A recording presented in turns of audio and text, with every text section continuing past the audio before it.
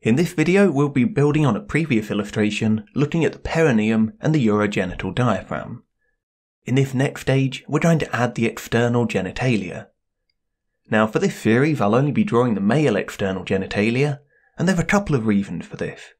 One, it matches up with the bits of our course that I teach, and two, the structures in the male perineum are larger and easier to draw.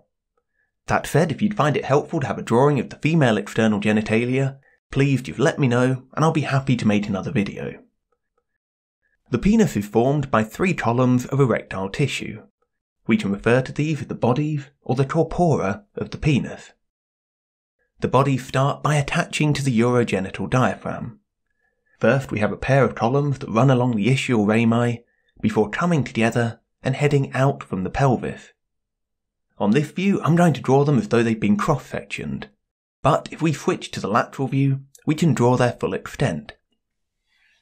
Inside of these bodies we'll have a number of spaces that can fill with blood. When this happens the columns become engorged and the penis becomes erect. We name them after these cavern-like spaces, and so these 2 bodies are the corpora cavernosa. The third body starts with a widened bulb on the urogenital diaphragm. This surrounds the urethra and again heads out from the pelvis, running under the other erectile columns. In the lateral view we can see that this body extends beyond the corpora cavernosa and forms the glans or head of the penis. We also have the urethra running along its entire length. Now during urination and ejaculation, fluid needs to travel along this tube. However, if the tissue around it became engorged with blood like the other columns, this would constrict and close off the urethra.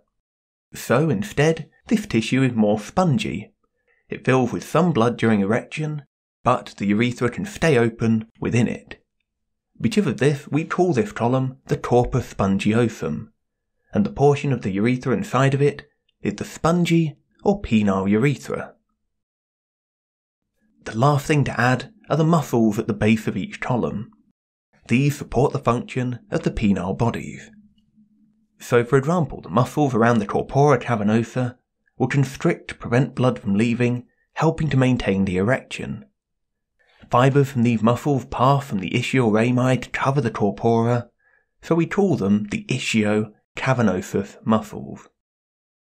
We also have muscle fibres surrounding the bulb of the corpus spongiosum. When these contract, they'll help to expel any fluid remaining in the urethra. This is the bulbo-spongiosus muscle. So those are the major features of the male external genitalia.